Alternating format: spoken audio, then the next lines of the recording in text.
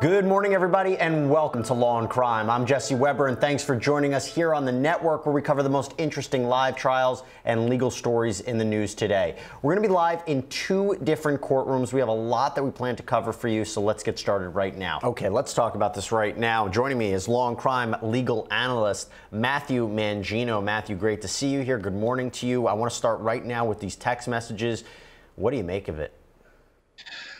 Well, those text messages are very important to this case and very significant with regard to the defendant in this case. It places him, according to the victim, at her home knocking on the door.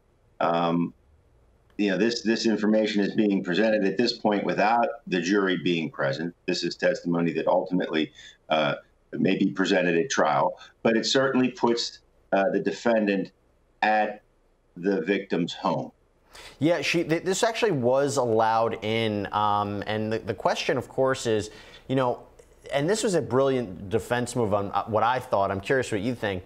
The defense seemed to suggest that, well, if you look at what she said, it was the man who cut the yard, seeming to suggest that he left because there was a period of time between when she sent the first message and the second message. Do you buy that? Do you say, hey, well, maybe it was him, but maybe it's not the person who broke in and killed her? Well, certainly that's a possibility, but this is only one portion of the case that the prosecution intends to present. Certainly looking at something like that, in a vacuum without considering other evidence might seem to leave some doubt. But when you put it together with the other pieces of this puzzle, I think the prosecution can make a viable case beyond a reasonable doubt. Now, you had mentioned the text messages coming in. There was a big issue whether or not they were going to be let in. The defense said that this was hearsay. The prosecution said this was an exception to hearsay, and hearsay is basically an out-of-court statement that's offered to prove the truth of the matter asserted. It's basically saying, is it fair that you can have this out-of-court statement that's saying, well, she's identifying Roy Coons as the person who was knocking on that door. I mean, we don't have the victim to come up here and testify and be cross-examined. Let's listen to what the defense had to say, because they were trying to get these text messages thrown out. I don't know, Matthew. I mean, the defense made a good argument. Should these messages have been let into the courtroom for the jury to hear? I think they should. Under the federal rules of evidence, and in most states, for instance, in my state, in Pennsylvania, we've adopted those federal rules of evidence.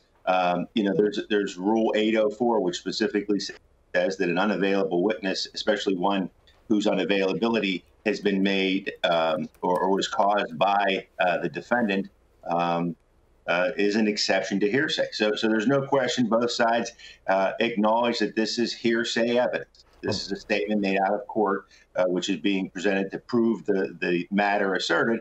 But there are exceptions, and a long list of exceptions to hearsay.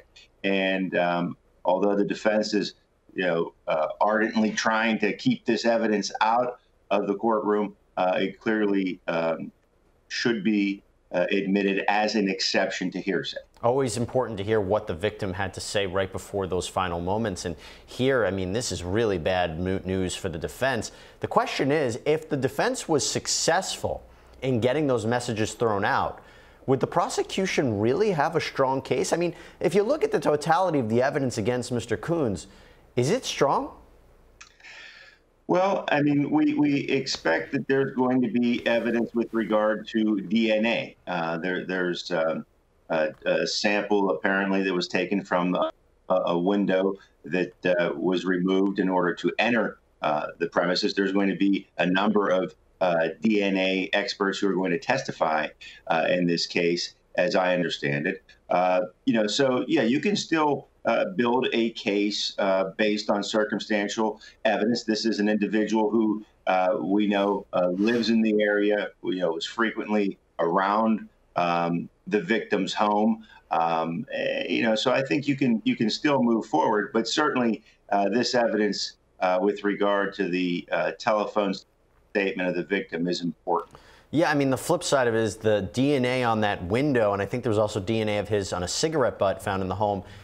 You know, he did work for them. He also did work for the previous occupant of that home. So it wouldn't be so surprising that his DNA would be there. He lived right by them. But then again, prosecution's trying to put on a case, and those text messages were so important. I'll tell you what, we're going to take a break. When we come back, we have a lot more to break down for what's been happening in this trial. Stay tuned.